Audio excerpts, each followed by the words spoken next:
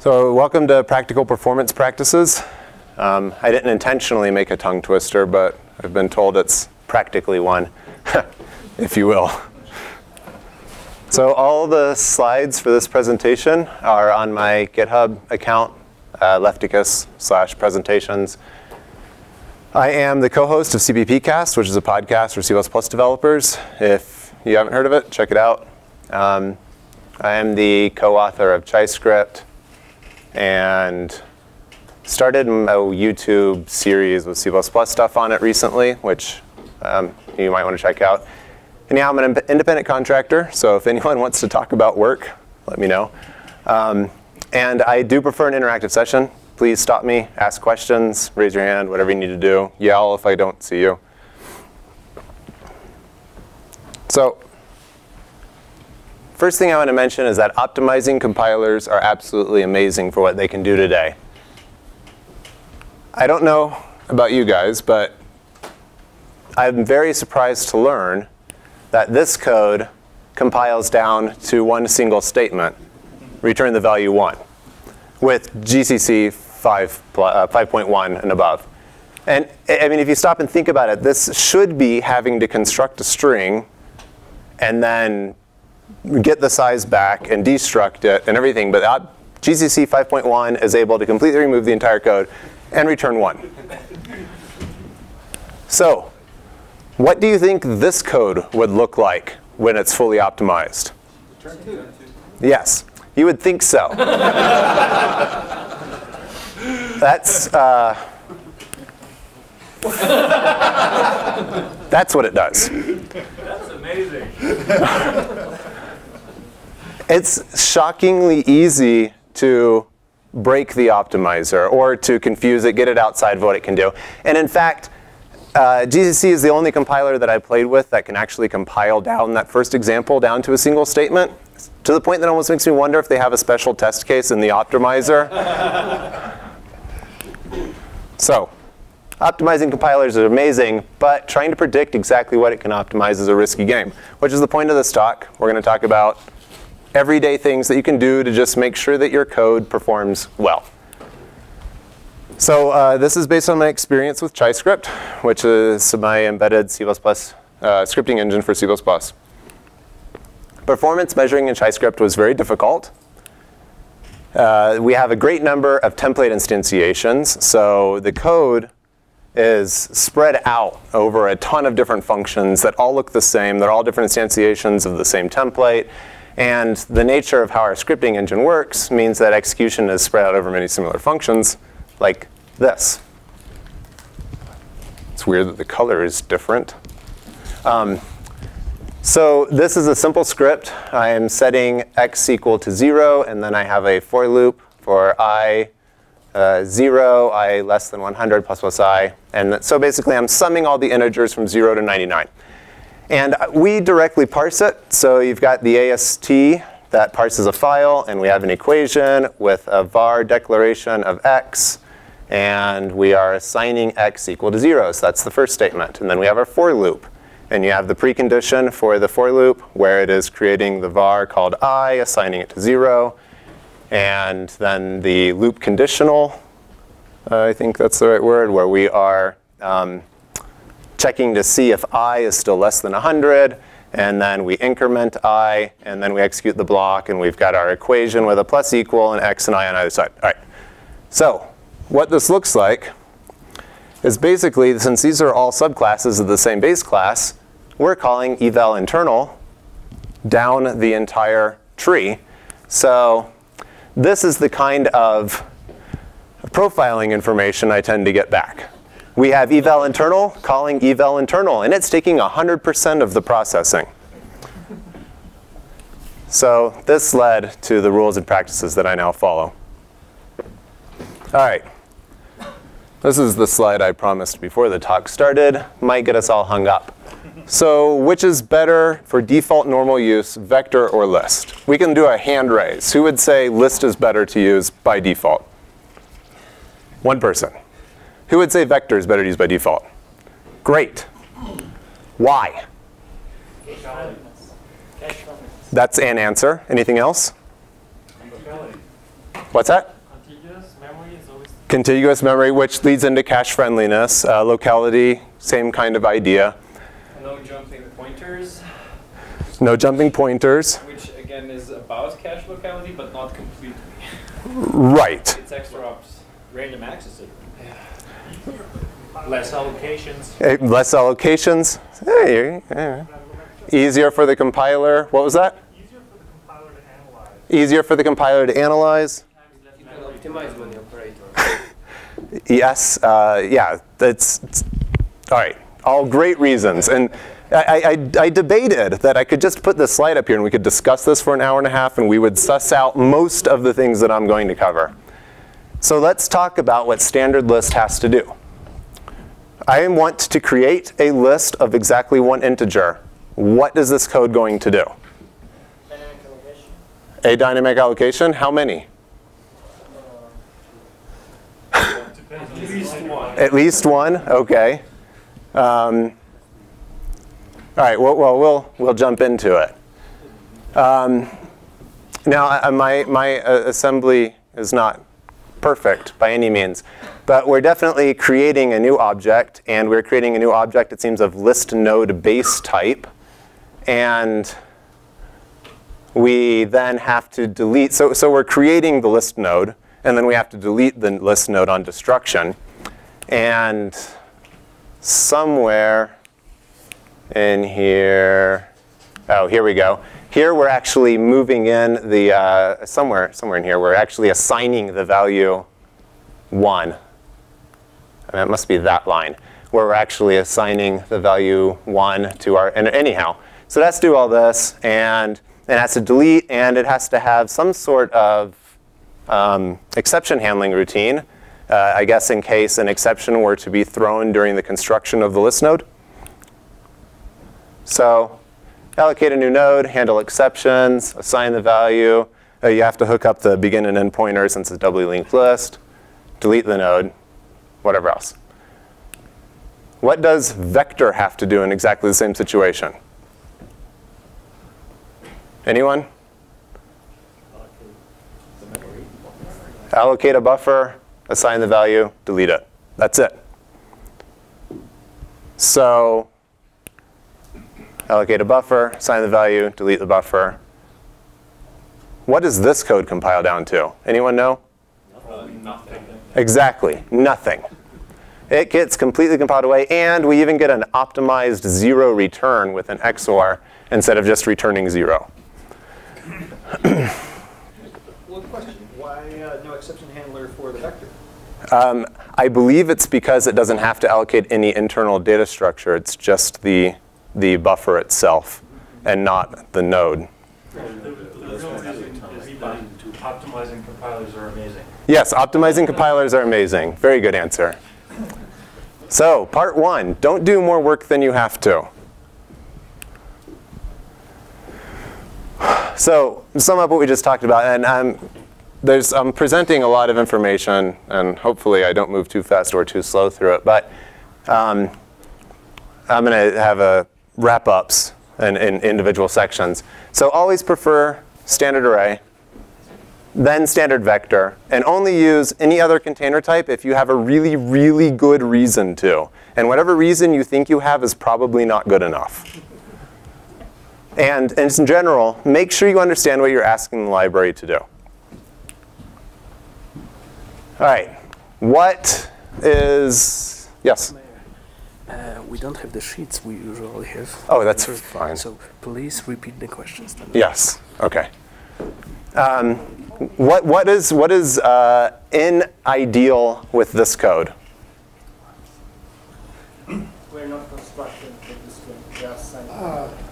Yes. There's a Marshall. memory allocation and a copy there. Yes, a memory allocation. Well, yes. Well, maybe not a memory allocation here, right? With small string optimizations. Depend on which version of C++ you're using. Yeah, it depends which version of C++. Yeah. But in general, everyone's got the right idea. We're constructing an object, then assigning it. And I found in my own code bases that this kind of thing, I mean, this is an obvious example. But this kind of thing is easy to do in lots of places in your code. So you construct the string, reassign it. So this is my next practice. Always use const. And the point of saying always use const is that it forces you to give a meaningful value on the construction of your objects. So this silly little example, construct and initialize in one step, is 32% more efficient than the first one. So if you have code that's called often that's not giving an appropriate value to the object when you construct it, potentially huge efficiency loss. But maybe you say, I have a value that I have to make several decisions to decide what it should be assigned to. How do I use const here? This is one of my favorite examples. Yes? In a small lambda function? Yay! That's my favorite. You put it in a small lambda function. And you can immediately invoke it, like the JavaScript guys like to do. And we get the same kind of 30% approximately efficiency gains by simply making sure that we construct our string with an appropriate value. I hope everyone here is using initializer lists.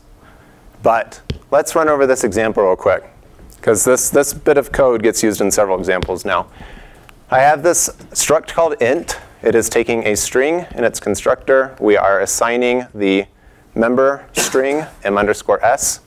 And then we have this function called val that returns the a2i of the string so that we get back an actual integer of the string that it was constructed with.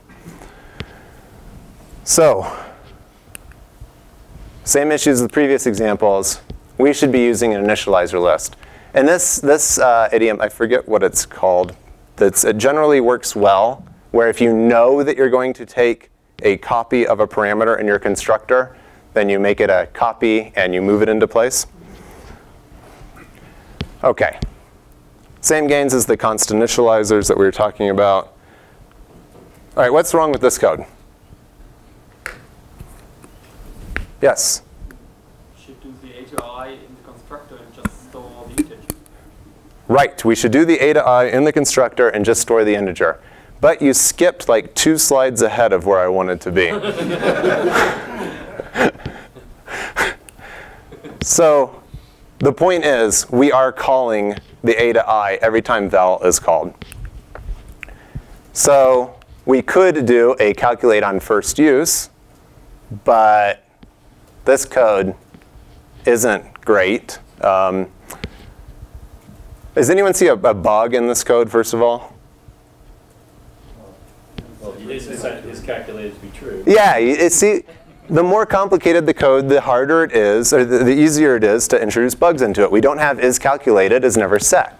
So we also have another problem with it, though. That is breaking one of... What's that? We are racing.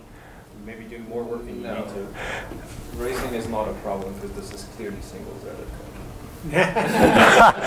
OK, the comment was racing is not a problem because this is clearly single-threaded code. Just for the record, this comes from an example that is not single-threaded.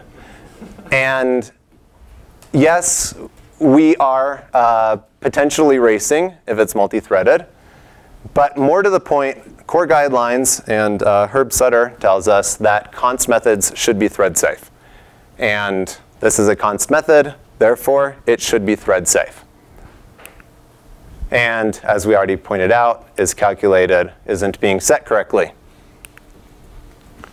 So we fixed it, and we fixed our thread safety issues by using atomics now. No. Why not? Well, It's doing more work than it needs to. it's doing more work than it needs to be doing. That's the title. What's that? Thrashing the cache. Because of the atomics? Thrashing the cache? Really? Expensive memory. Potentially. Oh, potentially thrashing the cache. OK. That's a good point. Yeah, and there is actually no race condition left, though, because we might do more work than we need to do because multiple threads might enter this function for the first time at the same time. But anyhow. But we also have this branch that's unnecessary. Atomics are slower. So we get to the answer that was preemptively given to us. No branching, no atomic, smaller runtime. We're storing an int versus a string. This example in ChaiScript took me 2 years to realize that I was doing this every single time that someone wanted to access an integer. I had just never noticed because of the nature of profiling this application, never bubbled up. So that is a 10% performance improvement across the board right there. So don't do more work than you have to. And this is my next practice. The simpler solution is almost always the best solution. So, yes, question? The const reference in the constructor, is it better than the copy and plus move? Well, because we're no longer storing the string, Yeah. then yes, we want to do a const reference here because Storing the string would be the same, or? if you're storing the string, you probably want to take it by copy because that, in the optimal case, can do a move or it can do a construction in place, I believe. Otherwise, it might have to take a copy.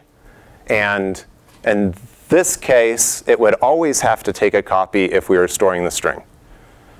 So it's the kind of thing, if you use Clang Modernize, will automatically do that kind of conversion for you.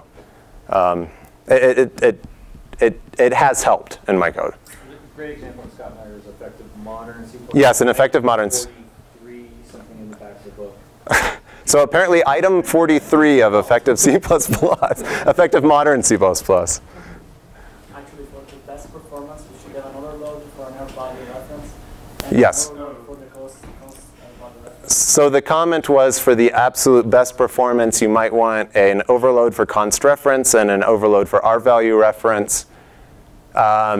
Myers, I believe his argument is that's optimization where this is doing the right thing by default. So. Also perfectly forward. What's that? Also perfectly forward the string. To perfectly forward the string, right.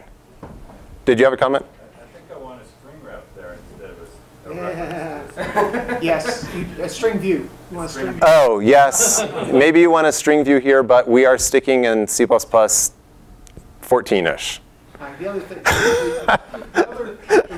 the reason you might not want string view here is because if you have a string view, you can't call ATOI because it expects a null termination. And string views are not OK. null termination. So the comment was, the reason I would not want a string view here is because A to I wants a null terminated string, and string views are not null terminated. So why don't we have an A to I that takes 2 iterators yet?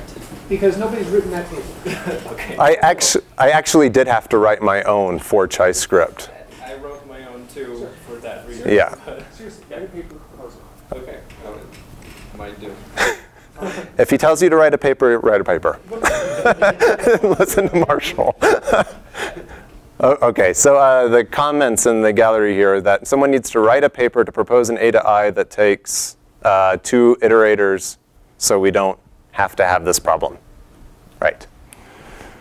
All right, so sum up here. Always const, always initialize. Use your immediately invoked functions or lambdas to help you initialize.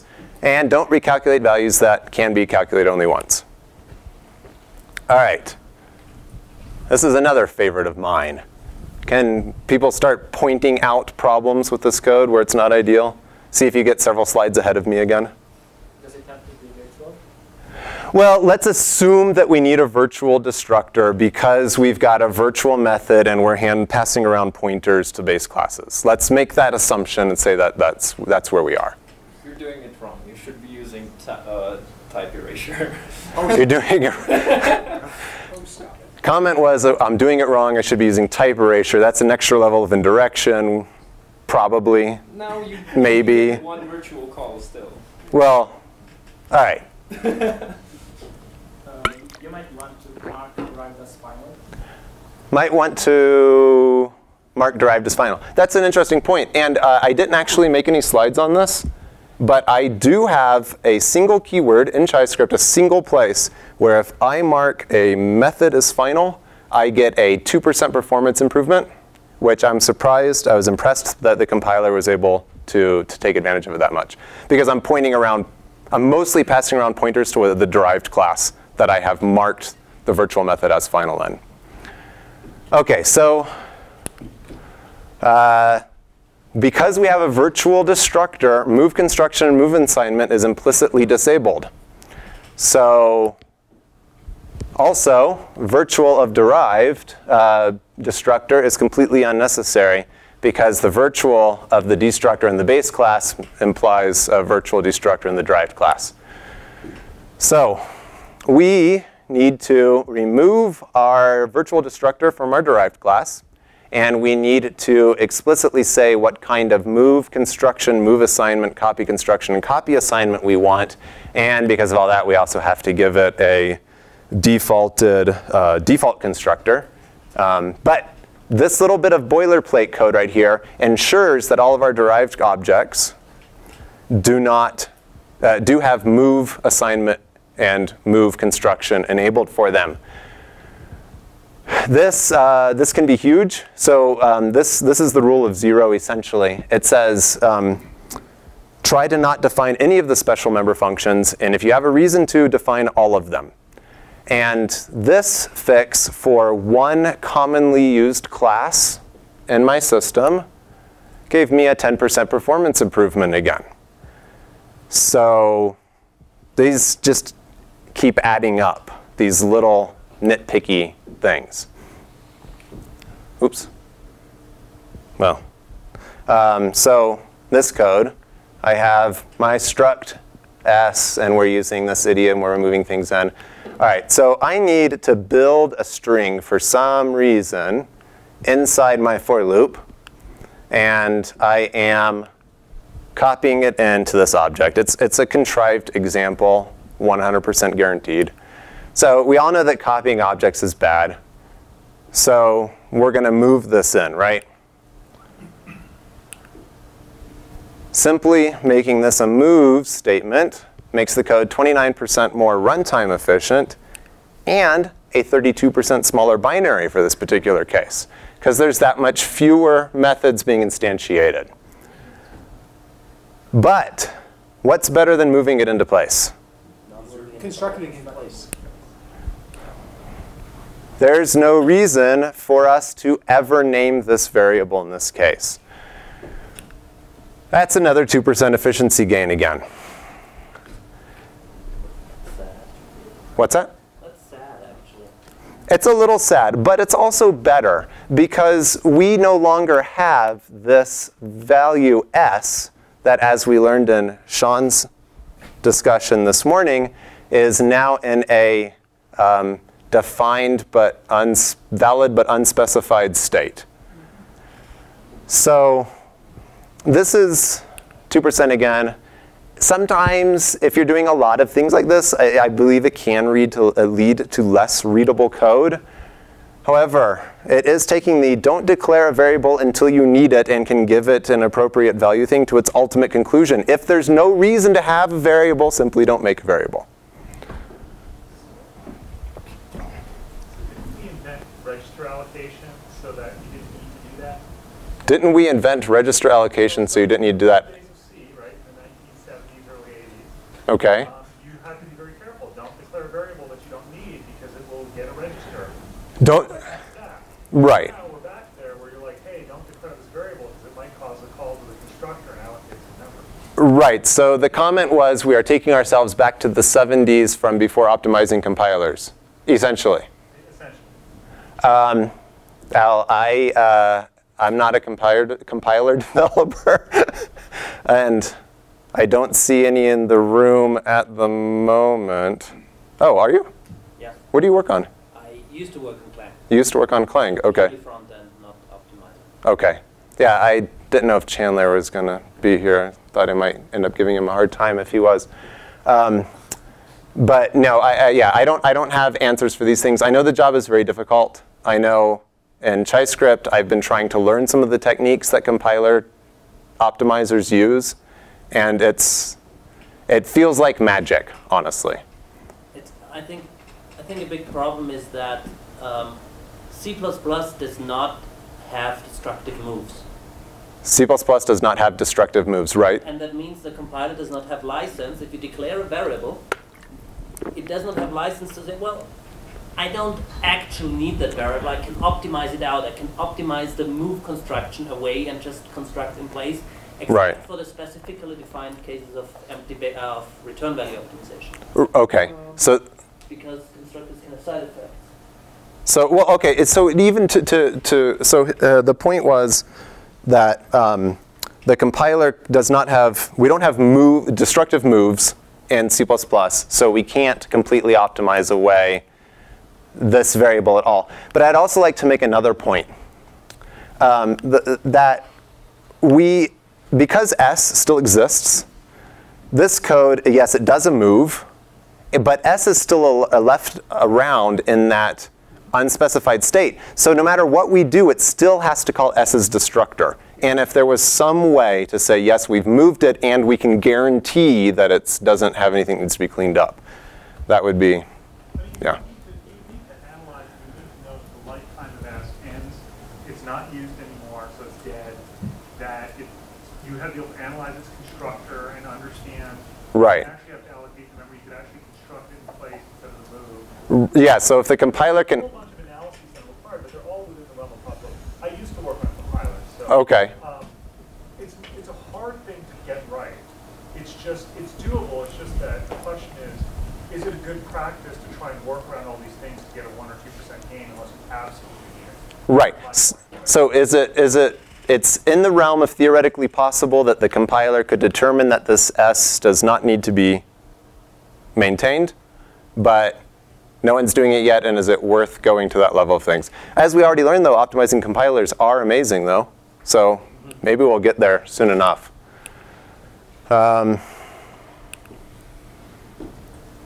OK, this is another fun one.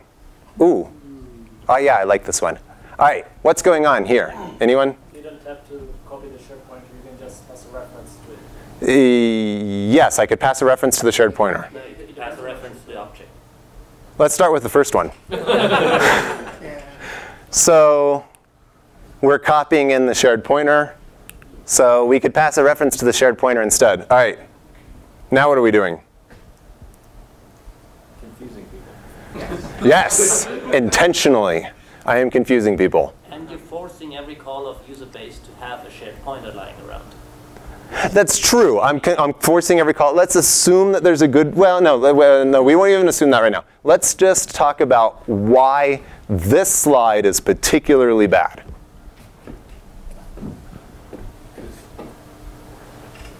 Oh, because you're down. Yes. Yes. Because you're autoing into a derived make shared. I mean, yes. You have a pointer to derived, and then even though you might think you're passing a const ref, right. You're creating a temporary. You're actually creating a temporary of type shared pointer base on the stack, which is imposing a copy of the while increasing the reference count on the make shared derived that we passed in. That's special. So we fixed it, right? No. OK. By passing a reference, this version is now magically 2.5 times faster than the last one. It doesn't compile. P arrow. Sorry. Yes, that doesn't compile. This should be an asterisk. A star. Yeah. OK, so. Well, actually, this just happens, not this talk. You know, I did compile. I tried to compile every single one of these examples. All right, so it doesn't compile because Git actually returns a pointer, and I'm expecting a const reference. Also, in the user base, you want p dots values. And oh, yes, and you, wow. So the bug is actually a lot smaller. You only have to replace the ampersand by a star, and you're fine. Yes, that works. You know, that might actually explain what happened in my code. What's that? Then Dave will complain. Then Dave will. At Sean's keynote. Yes, right, because then what happens is someone passes in a null pointer. OK, so, well, anyhow. This is a very sneaky, hidden, or it was in the previous example, very sneaky, hidden, extremely expensive copy operation. So, another one of my favorites, Don't do more work than you have to with std endline. Everyone knows what std endline does? Excuse me? The problem starts with the fact that you've got an O stream there, doesn't it? Well, the comment was the problem starts with the fact that I have an O stream in my function signature. There's a good reason for this, and it will build to a more concrete example in a moment. So the answers around was everyone knows yes. End line sends a flush. It's equivalent to a new line character followed by a flush.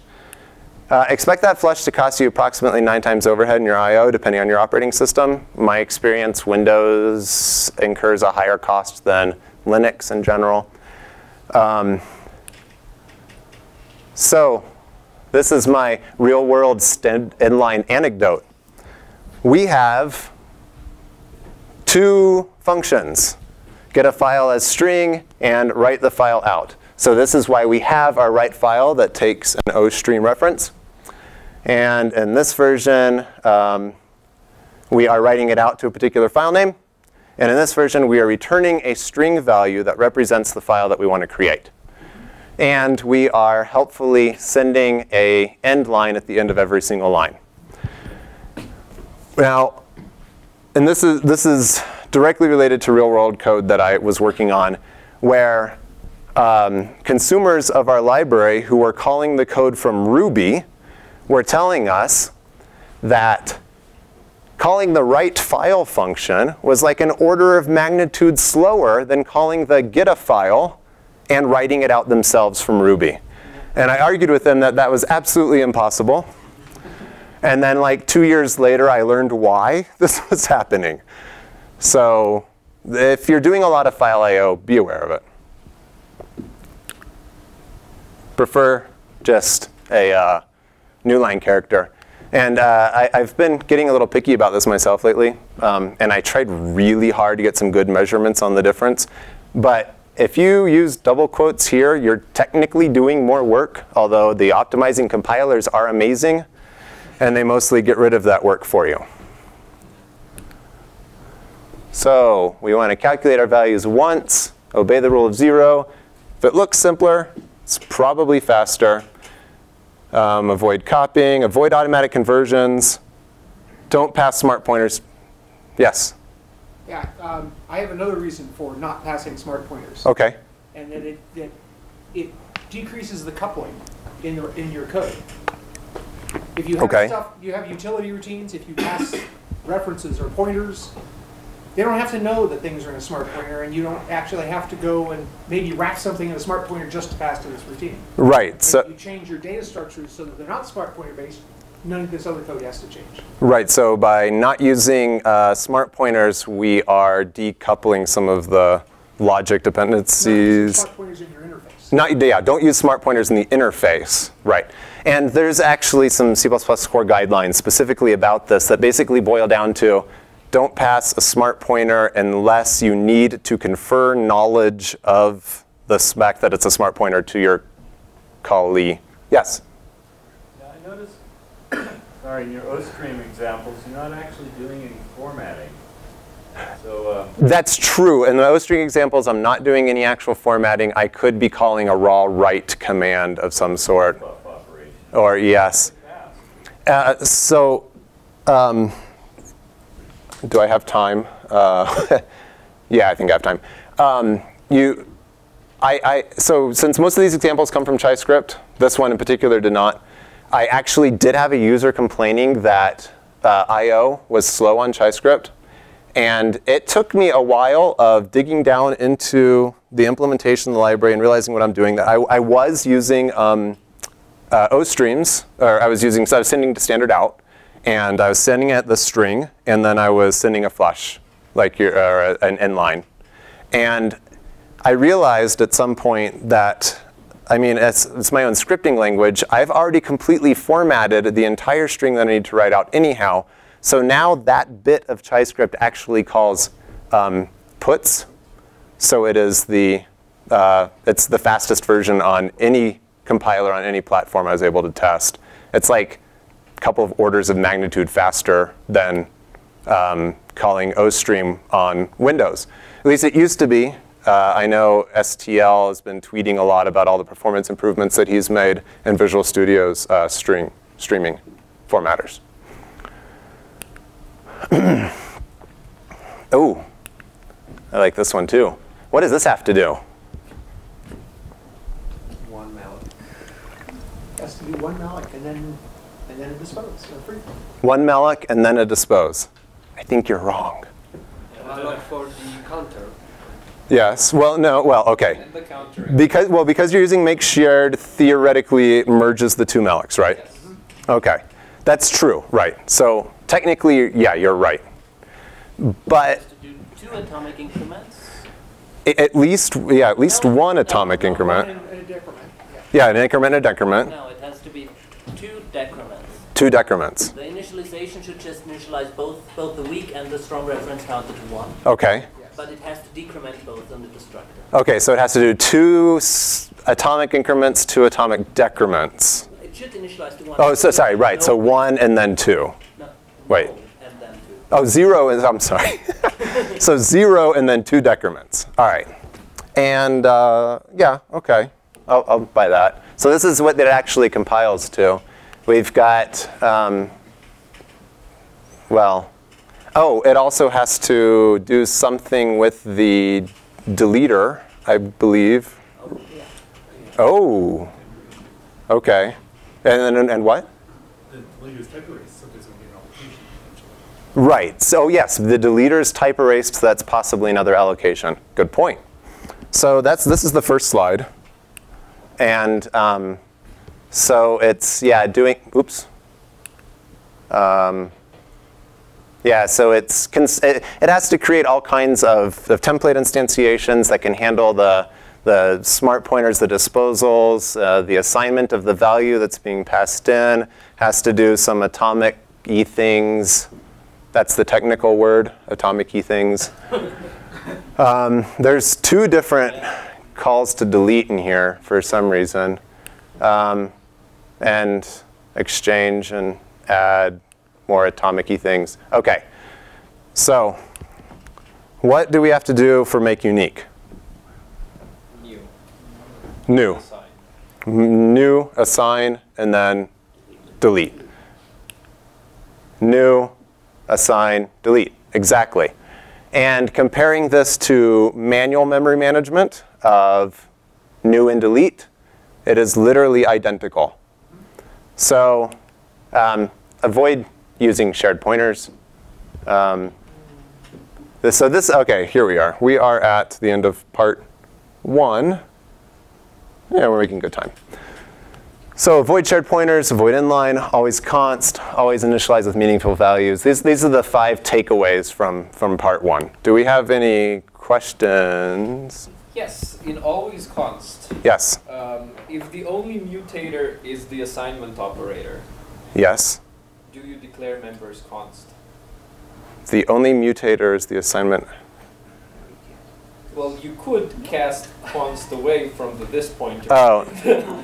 No. Yeah. So always const as much as you practically can. I prefer never allowing casting away const, even though I know there are situations where it's technically correct, and I actually am using it in ChaiScript when I know it's technically correct, but I still say that it's something that should only be done in extremely rare cases, not as a normal pattern for things like assignment operators, my opinion. Any other questions before we move on? Yes? Your comment of avoid shared pointer, I would choose a slightly more nuanced thing. Was avoid shared pointer if you don't plan on sharing. Avoid shared pointer if you don't plan on sharing. If you have a data structure where you're sharing things between different things, then shared pointer is the right tool. But unique pointer is a much better tool most of the time. Yes, unique pointer is a much better tool most of the time. And I'm actually going to get to another section here that kind of addresses some of that after I get a drink. Ponder that code and tell me why you don't like it. Yeah.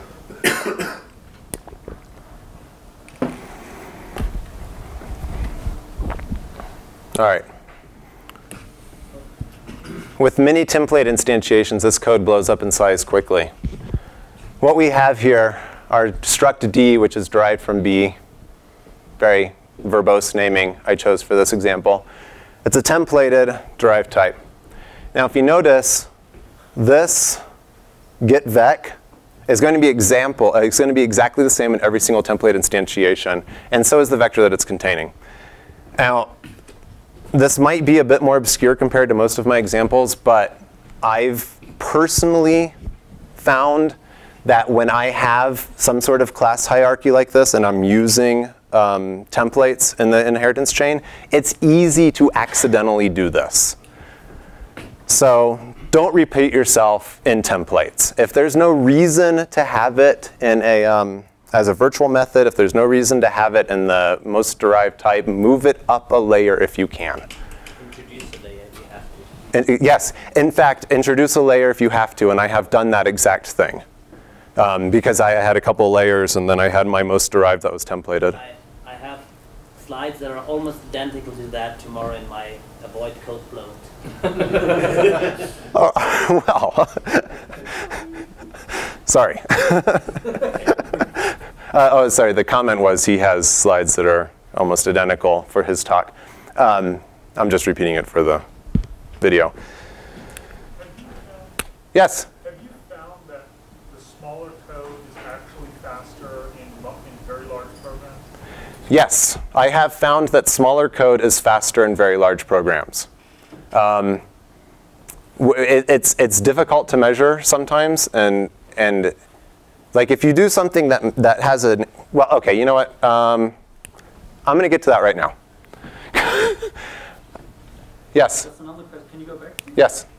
Do you really want to return by value the vector? That could be a const reference, yes. Yes, you're correct. That because if you only want to inspect it? If you only want to inspect it, you should probably be returning const reference. Yes. Depending on potentially your thread usage cases for this code. But yes, in general, I would say I should be returning a const reference. Consider this an oversight. But you couldn't have done that in your example, because when you moved from this member from derived to base, right? Yeah, but the this base doesn't know that derived has this member. It can't. It might not be there. right. So you might be returning a temporary from derived. You might be returning a temporary from derived. A different class might generate that vector on the fly. Yes, a different derived class might have generated the vector on the fly.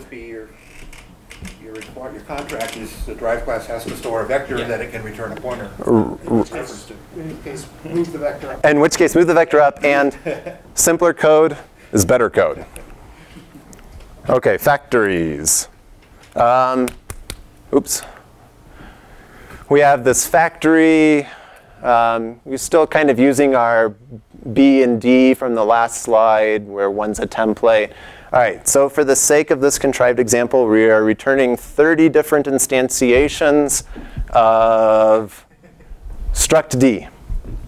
And 30 is actually kind of small compared to what my code actually does.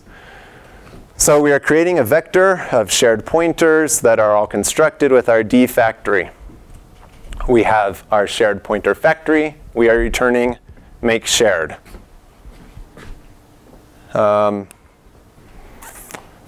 And back to the basics, which is a couple years ago at one of the conferences. I think it was before CPPCon. I think it was in Going Native or something. At about minute 19, Herb says, prefer returning unique pointers from your factories, and then letting your user of your factory decide if they need it to be shared or not, which is leading to the point you were making. So we also already saw that shared pointer is very big, and we don't want to have to make more than we have to. So instead here, we update our factory to return a unique pointer, and we're using make unique. And by the way, this is the only C++ 14 feature, I believe, in my entire talk is make unique here. I think the rest of this is all C++ 11. All right, I should have split this up on individual slides for better impact. But, so we have the preferred version. Make unique, returning unique pointer. Takes 1.3 seconds to compile on my box, creating a 30K executable using 150 megs of RAM. If we take the original version, where we use make shared and return a shared pointer, it now takes 2.24 seconds to compile, resulting in a 70K executable and using 165 megs of RAM at compile time. And the worst case scenario, we're using make unique inside, and then constructing a shared pointer on the way out. 2.4 seconds to compile. Now we're at more than 3 times the size of the original executable, and we're using almost 200 megs of RAM at compile time. Now, I already knew this, but I went back and double checked it in ChaiScript because I have factories that I'm using for constructing the wrappers of the functions that are provided by the user. The entire system compiles to 5 megs if I am using the preferred version. If I'm using the make shared version, it's 7.3 megs, and I get an overall 6% slower runtime. These are things that are constructed once, up front at the beginning of the system, and then they live there the rest of the time. So just by nature of having a larger executable, 6% slower.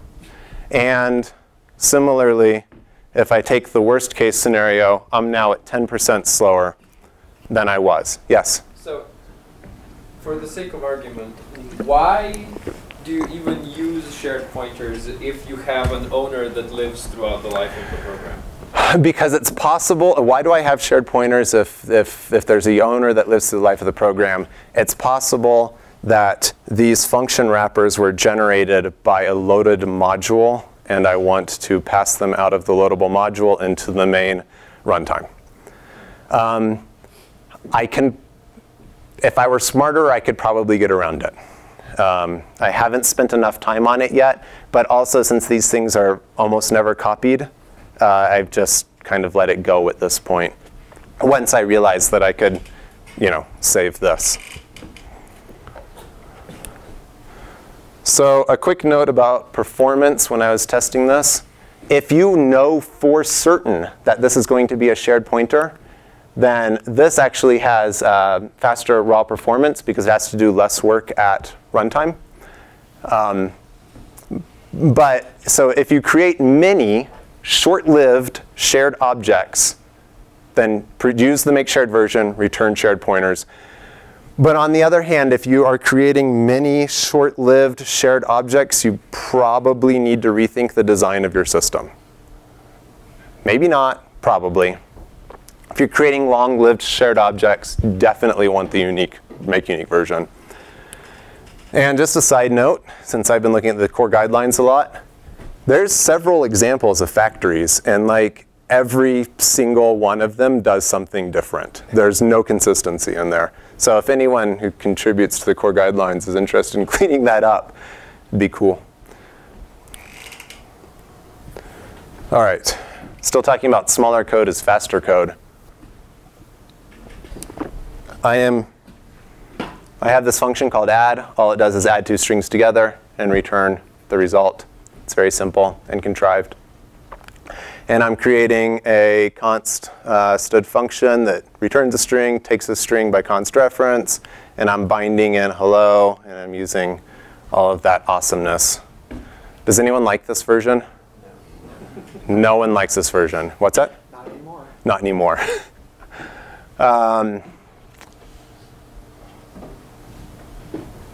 Wait, what was different? Oh, OK. I just added the subheading, avoid stud function. All right. This is 2.9 times slower than a bare function call, 30% compile time overhead compared to calling the function directly, and a 10% compile size overhead. Do we like this version yet? I might give it away here. Never, ever, ever use stud bind. That's one ever too many. I think I need at least 4 evers based on my experience.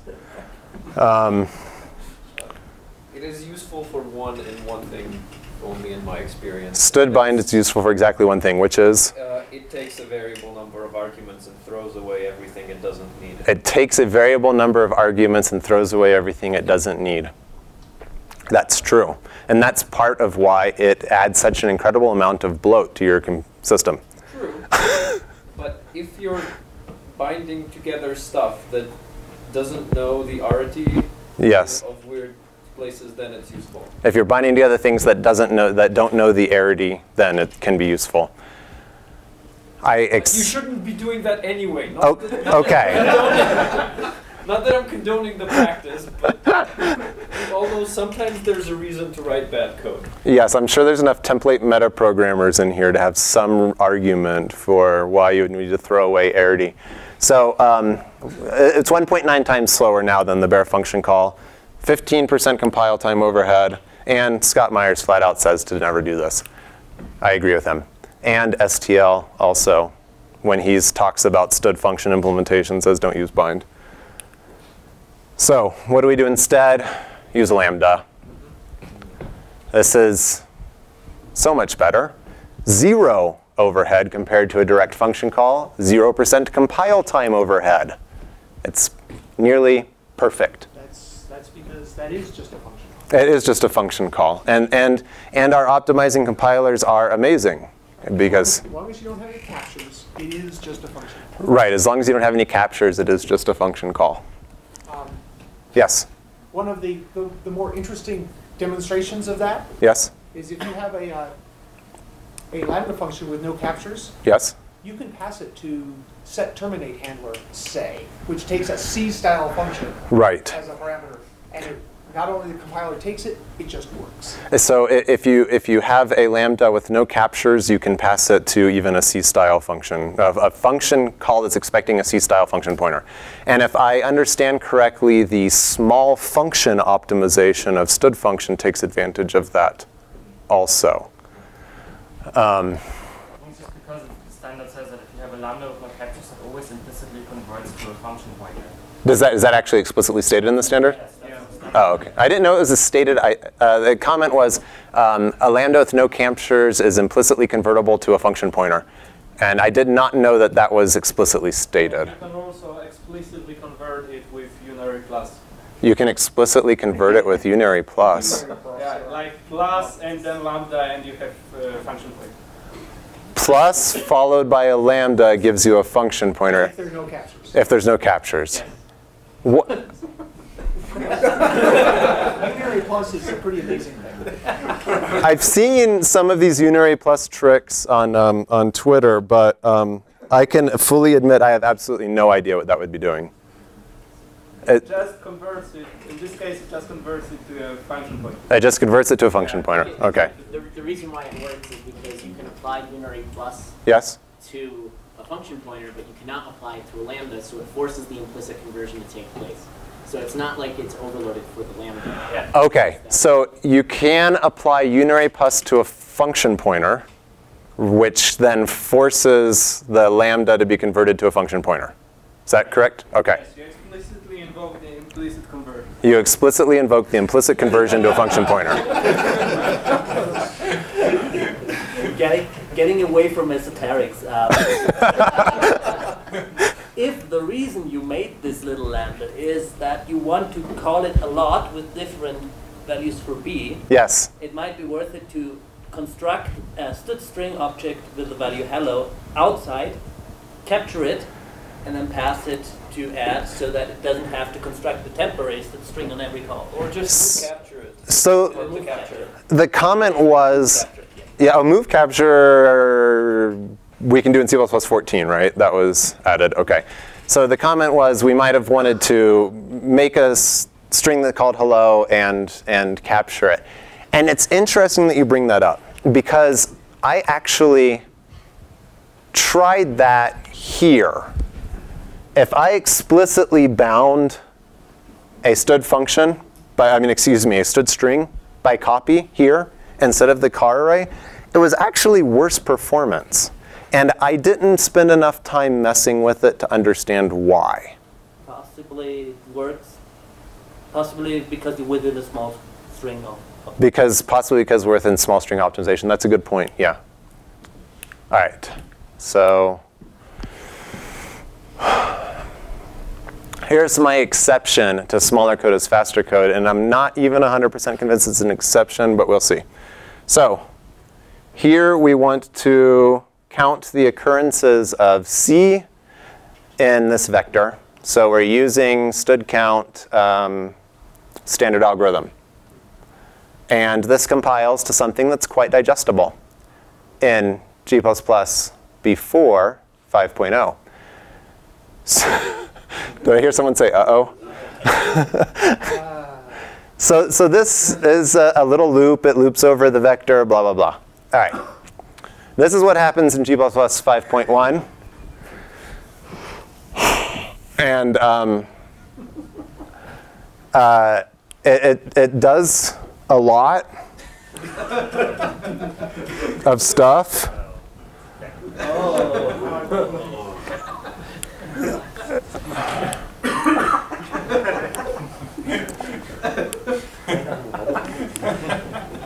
So is this a pessimizing compiler at this point?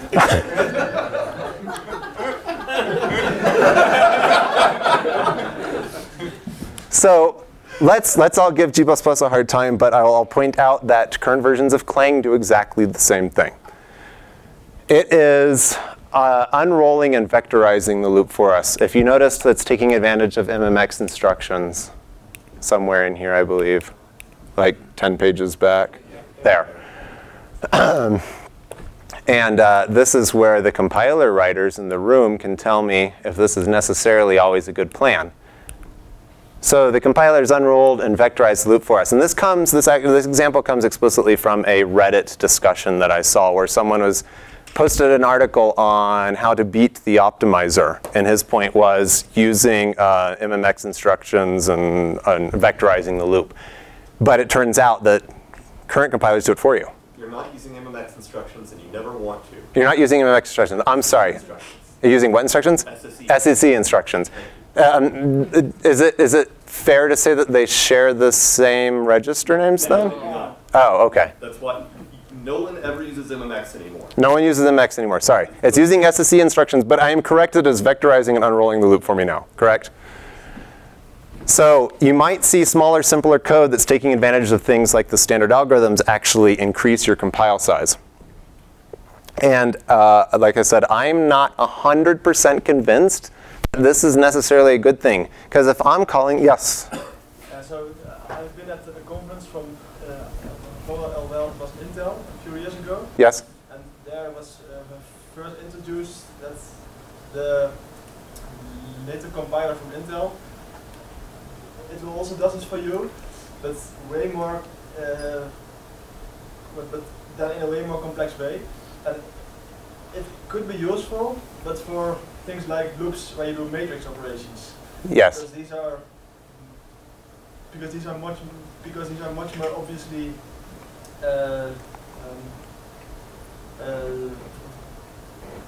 because these are much more obviously vectorizable. Right. OK. Because this like string is not really it's not really optimal, I think. So you're saying an Intel is doing the same thing also, and it's useful for things like matrix operations. Yes, but then there is a lot more levels of optimization below it. Yes. So I contend that if you are, let's say hypothetically, I don't want to scroll all the way back, there's too many slides ago.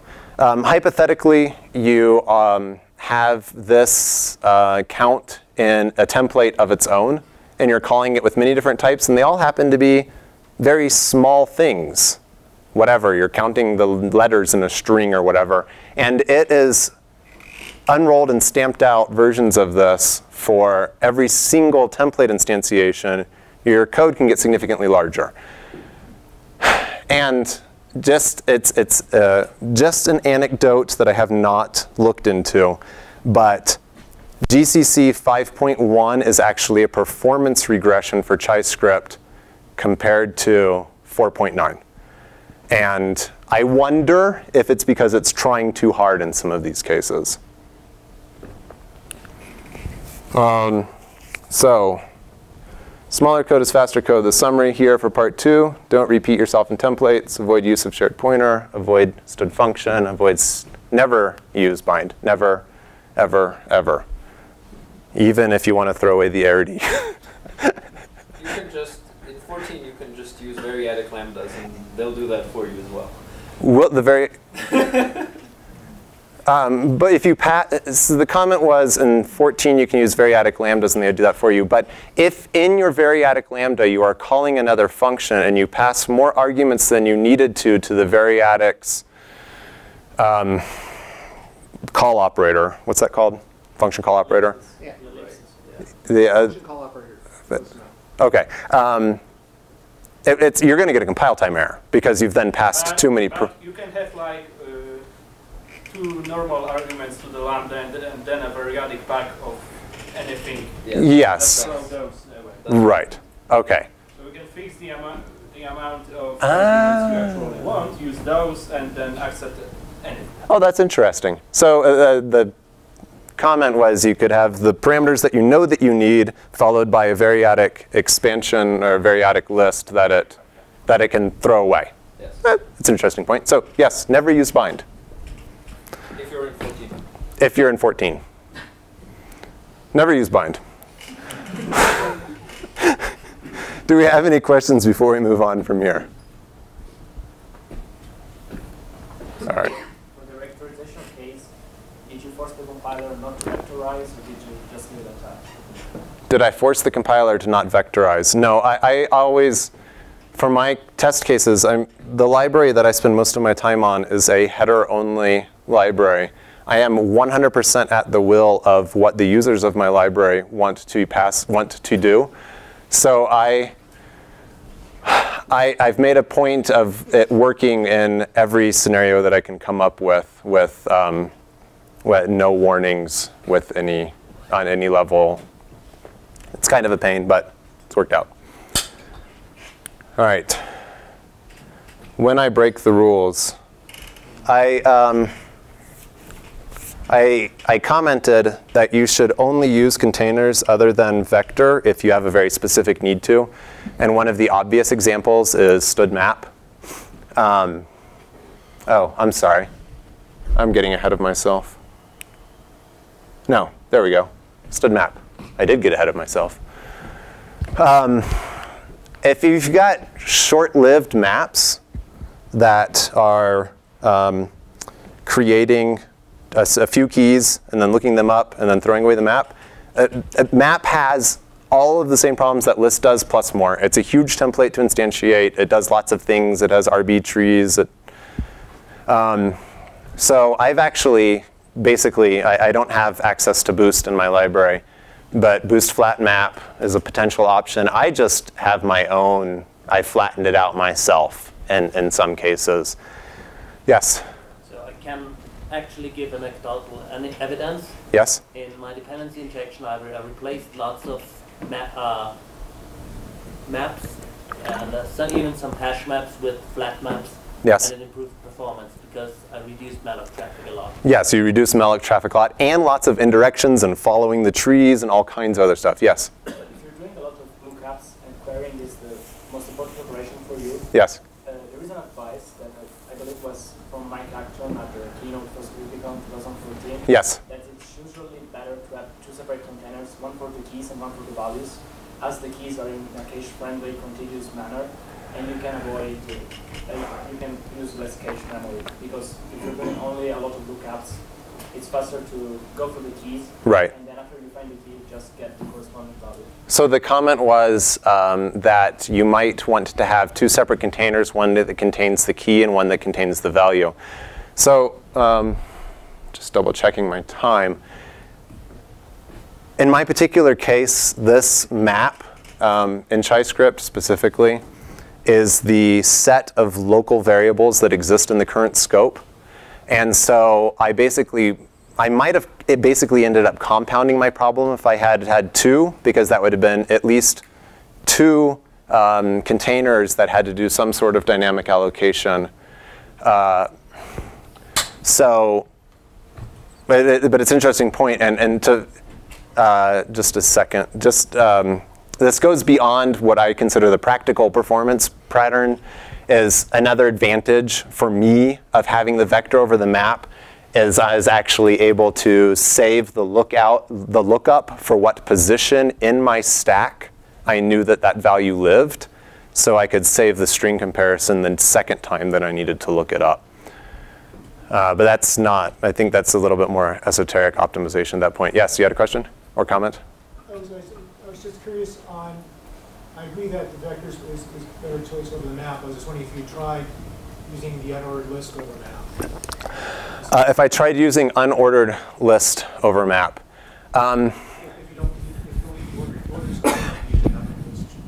My experience might be outside of the norm with unordered containers.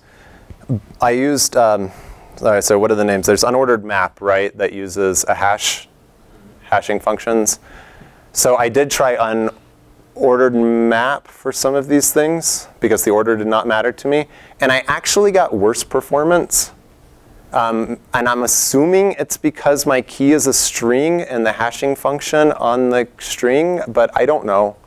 The only case where I've moved to unordered map and actually personally seen performance improvement was where the key is a pointer. It's something integer, tiny that it doesn't have to hash. But maybe I'm outside of the norm here. So I had this problem where I used the stud vector of pairs, and then I moved to hash map, and it got much, much faster. Okay. Unordered map. Yes. My unordered map is several gigabytes long. Your unordered map is several gigabytes. It turned out that the binary search was thrashing the cache too much. So the binary search was thrashing the cache, okay. Measure, right? Yes, measure, right.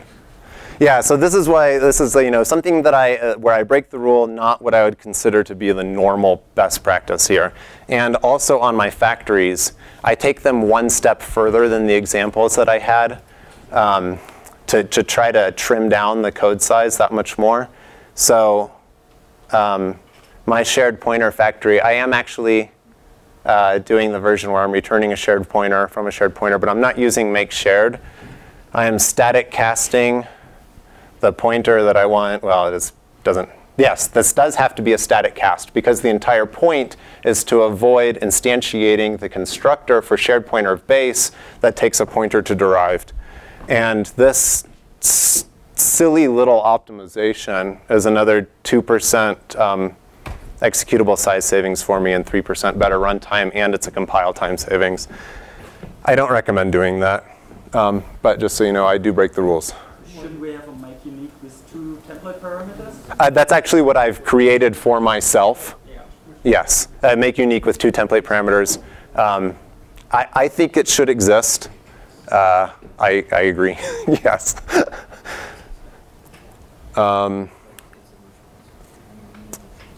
Bonus slide.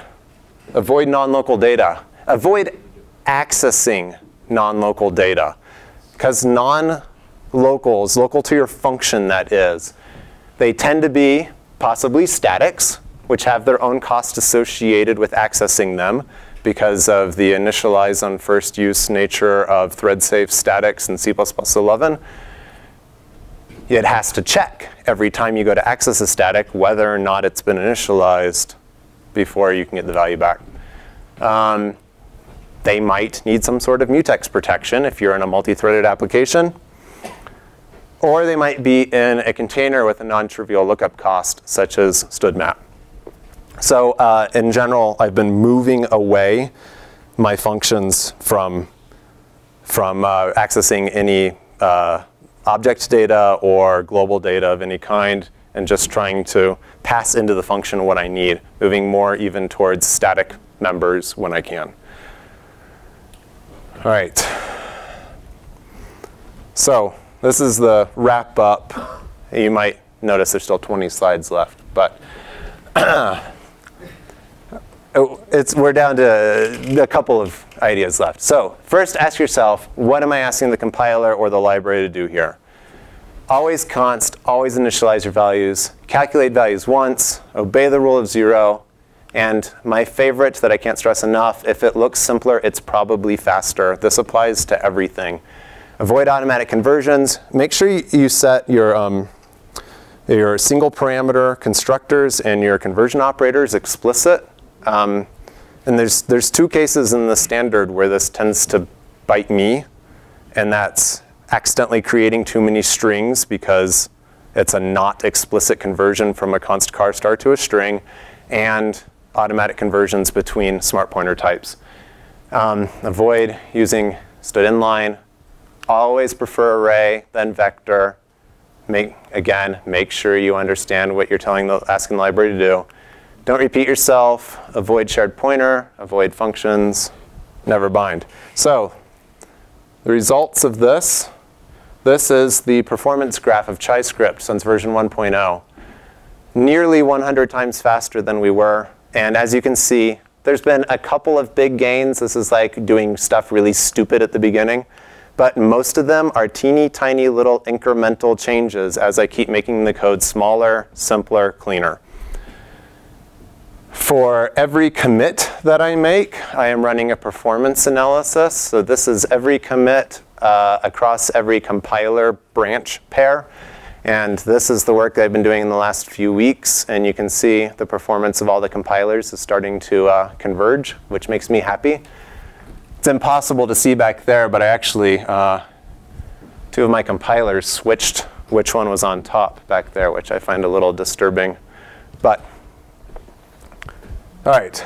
So anyone think of something that I haven't mentioned here that could improve performance that maybe you would expect me to? Keep it interactive. Yeah? I was just going to add to the unordered map problem. Oh, unordered map, OK. I've made the experience that the hash function is very, very important to performance.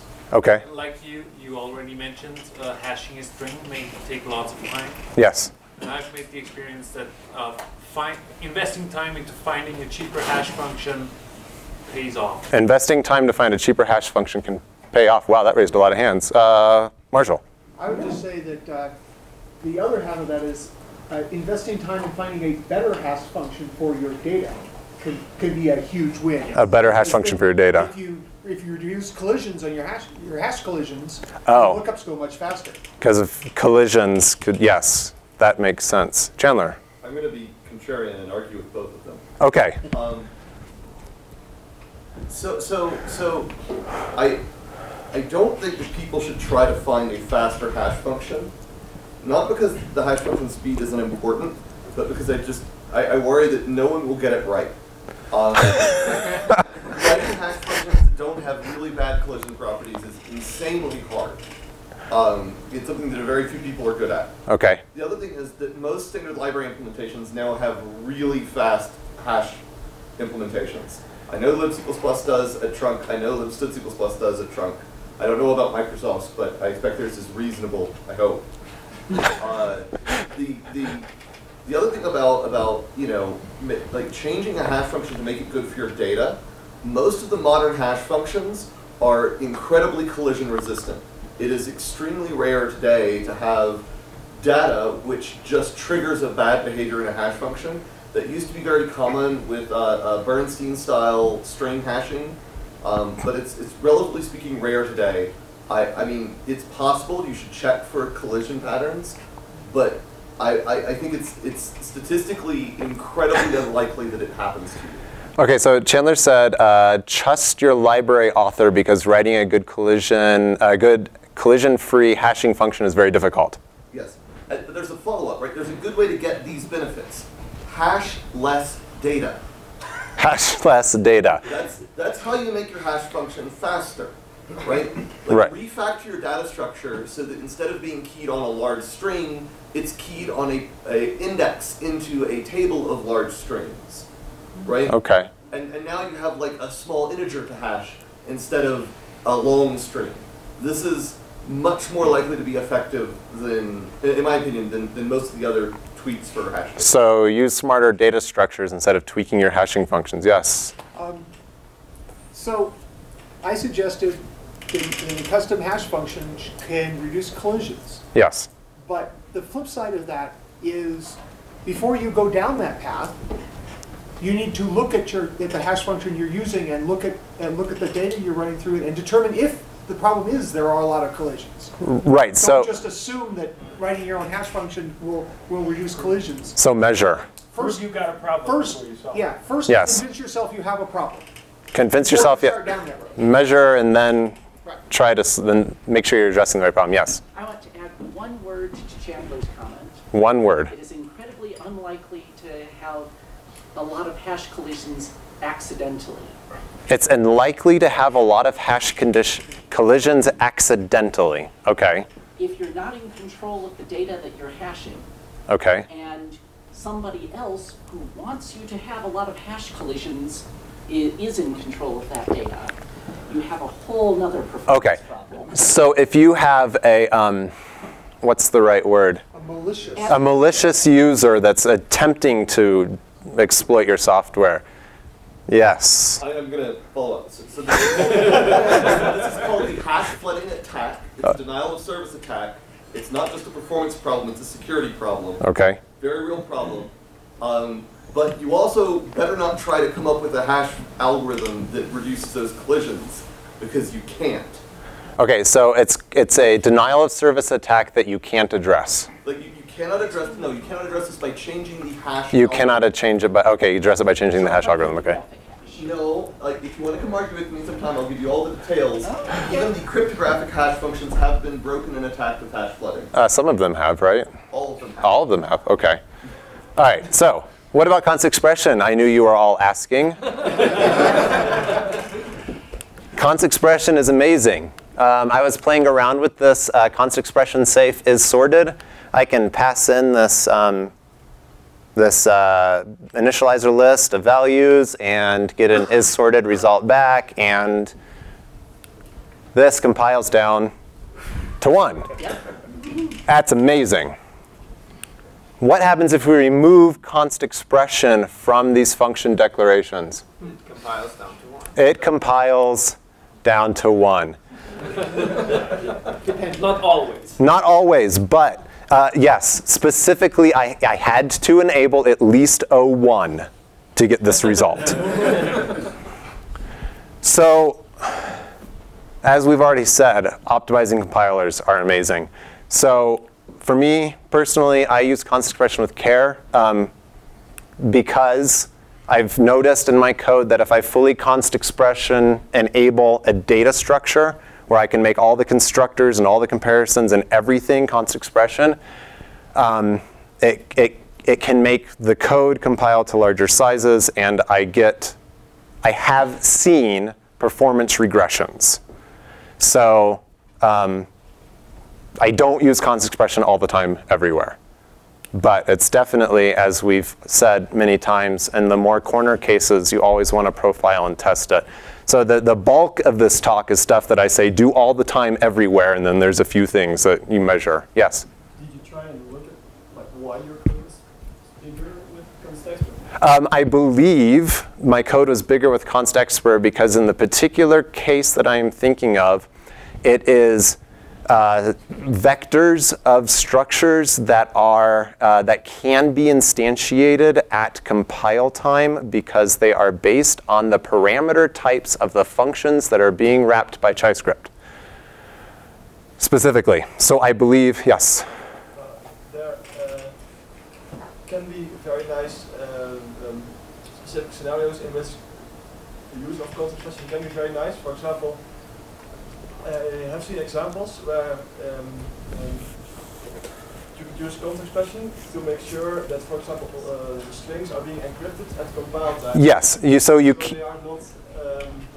So the strings that will actually end up in the string table are already encrypted. Right. This is to yes, for compile time checking, const expression is extremely helpful. And if I might go back. This actually started as an example where this was a static assert. If you wanted to ensure that you're creating, at compile time, creating your structures that were sorted and you had no runtime cost associated with it. All right. I'm running out of time. So why does this all work? Branches and predictions or mispredictions. Code branches are expensive. Simpler code has fewer branches.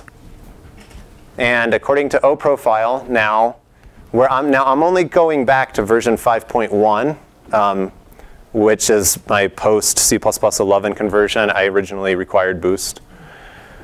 I'm taking 1.86 times fewer branches now than I was, and I have 3 times the branch prediction success rate. And my CPU cache hits. So cache is hundreds of times faster than my memory, thousands of times faster, I don't know, billions of times faster. There's the graphs that people like to do in their talks where, like it's like a freight train versus, I don't know. Anyhow, so I couldn't come up with a good graph. Smaller code is more likely to fit in your CPU cache. So again, according to OProfile, ChaiScript is now 35 times less often hitting the last level cache. I'm 35 times more likely to stay in the fastest cache of the CPU than I was before I started simplifying all of this and shrinking the size of the code. And also, another reason all this works is that you're doing what the compiler authors expect you to do. And they like it, I'm assuming, when we do what they expect them to do. So idiomatic C++ falls into certain patterns that the compiler expects to find. Well-known patterns can be optimized better. Is that a correct statement from my compiler writers? Thank you. So if you stick with what is idiomatic, good, clean C++, you're helping the compiler help you. Ooh, I am almost done. What's next? We started with this example. This is what the ChaiScript AST parse tree looks like. I am starting to apply myself. I'm attempting to apply the optimization techniques that compiler writers work. So now this is what my AST tree looks like on my development branch. So I have recognized this common pattern of wanting to do a for loop over a range of integers. And I can simply swap it out at runtime when the user gives me script that looks like this. This gives me another 25% performance improvement or something. What's that? Just the answer to what x ends up. Oh, yeah. What is it? It's I don't know what the answer would be. It's 50-50. No, -1 though, because I'm 0 to 99. So 50, 49. 49, 50. You're not doing 100. Right. So I contend that any project of any significance is relying on user input of some kind. So I suggest, anyhow, that if your project is relying on user input, maybe there are ways that you can simplify, apply some optimization techniques to the input that the user is providing you, and you can start getting the next level of performance gains. So that's me again. Any final questions? Yes? No except. No except. I did not mention no except. I haven't spent a lot of time with no except. I made sure that I applied it where I could when I moved to C++ 11. But then at the time, I was still supporting compilers where I had to have it pound defined, and it was ugly. And but yes, that probably gains you a few % in certain cases also. So what would the rule of thumb be? Use no except anywhere you can? Well, where you don't show any exception, I didn't see a reason why you should not mark the function as no except. Right. Just like marking it final if you can. Yes, Chandler? The biggest performance win from no except is marking move constructors no except. Yeah. Marking move constructors no. So you get better algorithmic behavior of containers. Is an explicitly defaulted move constructor implicitly no except? It depends. It depends on the type of data that's in your structure?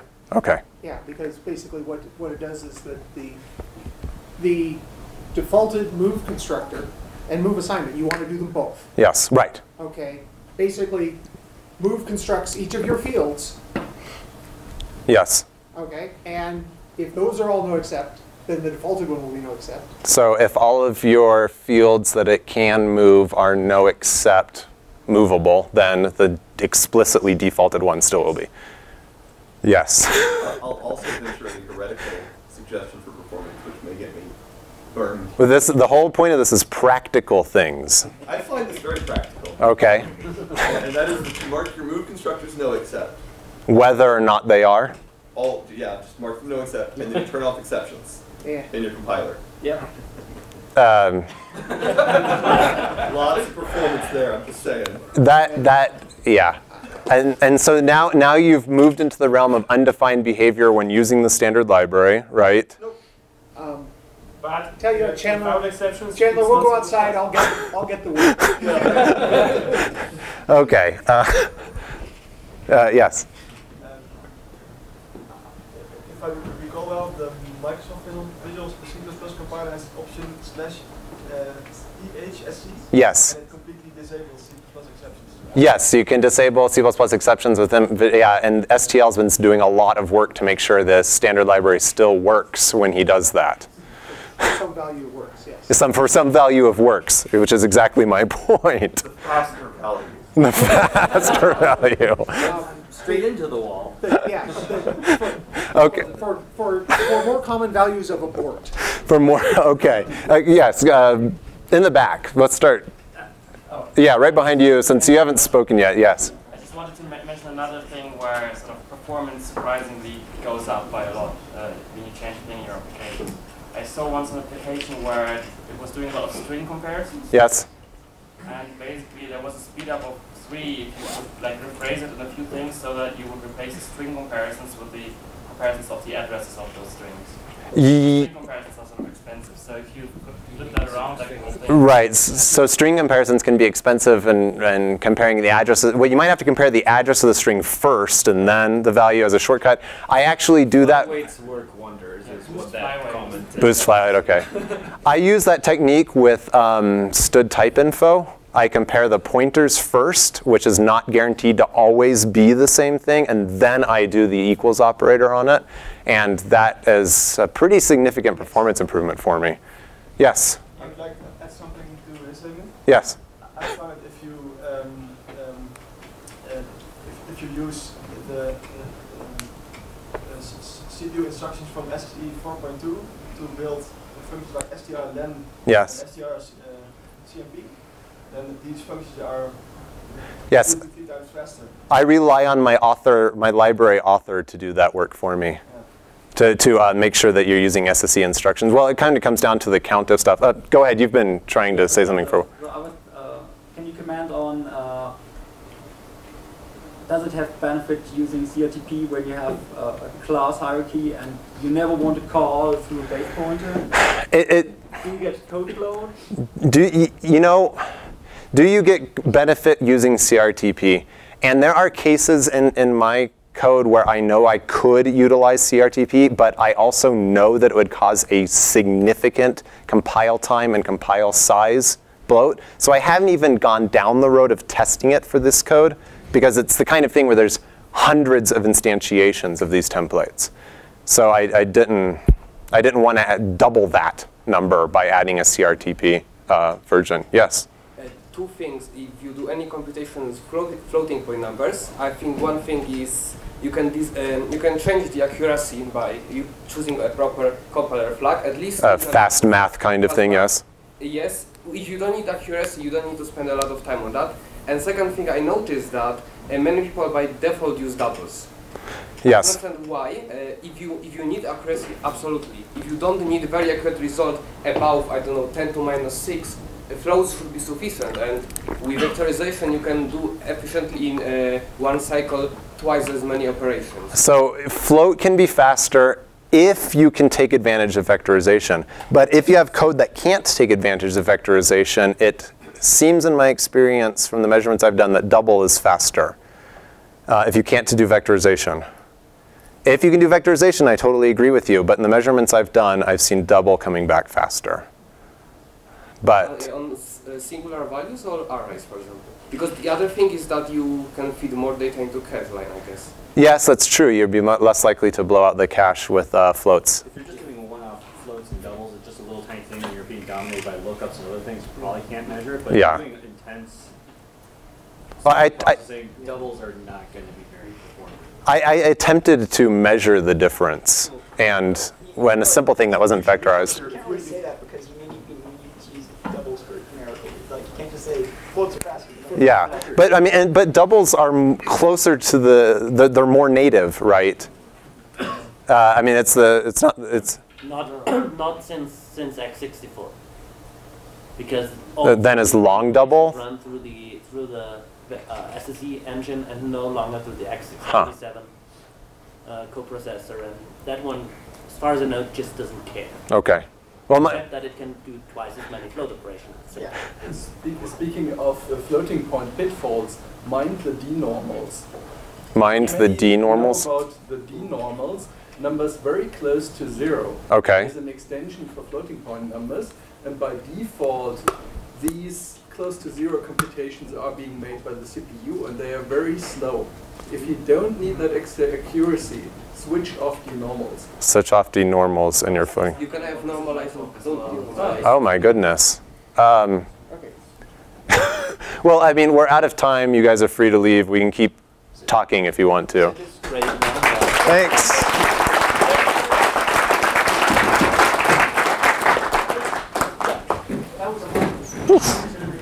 I survived my first hour and a half talk. For the record,